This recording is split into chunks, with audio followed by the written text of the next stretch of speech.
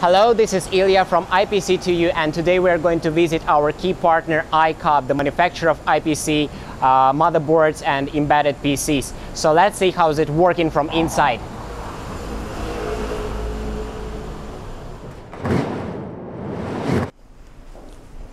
Hi Joe. Hi Ilya. So thank you so much for your invitation. No problem. So let's check out your products. Yeah, let's go.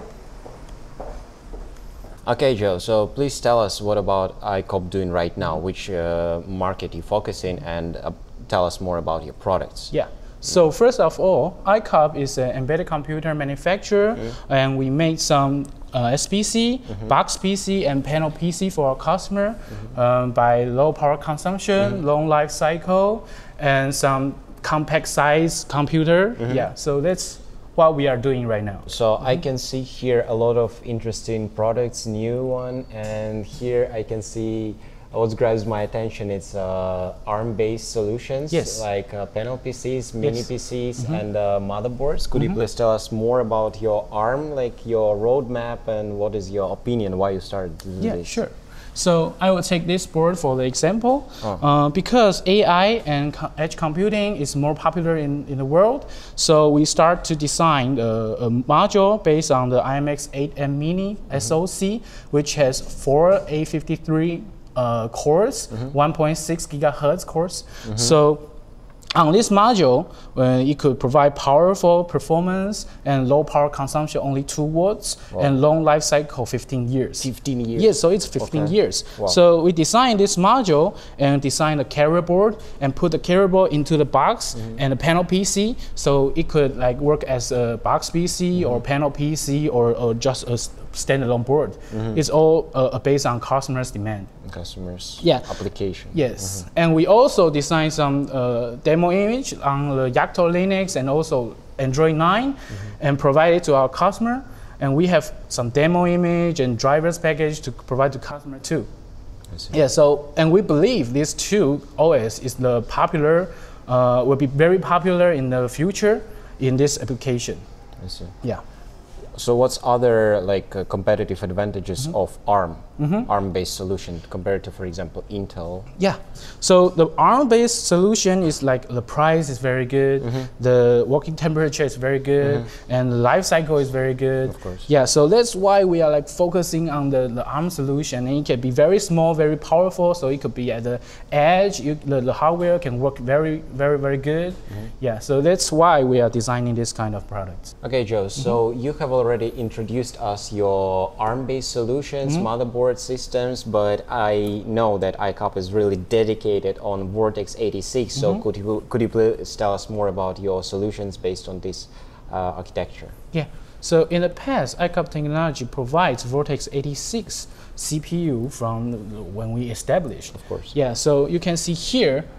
This is the old product, which is based on Vortex86DX, and this is a very small module providing lots of I/O like ISA bus, USB, RS-232, and lots of our customer like manufacture their carrier board and combine this module together in their application. So the benefit of the Vortex86 is that it provides legacy I/O like 16-bit ISA bus and like a wide temperature operation from -40 to 85 degrees. And also the long life cycle, over 10 years long life cycle. And so many of our customers find their replacement in their legacy application by the Vortex86. And this year we start to provide Vortex86 EX2 products. We designed a smaller one module with 168 pins configurable I/O for our customer. And we also designed carrier board like tiny 3.5 inch and PC104. And it has 2 core in this SoC, so it can run 2 different OS, different OS independently. And the I/O speed is very fast, it's 0.2 microsecond. And also the ECC memory is supported. So we think this is very, very popular. This is very, very popular. Very interesting. Yeah, and very powerful and very small, low cost, low power consumption, wide temperature operation. So and this very life cycle. Yeah, the life cycle will be very long too. Of course, of course. I can see here some Intel solutions. So I would like to know your opinion, your vision on Intel roadmap of your products. Sure. So from this year, ICOP start to release news about our new Intel-based solutions. And this year, we start to provide PC104 board based on Intel SoC.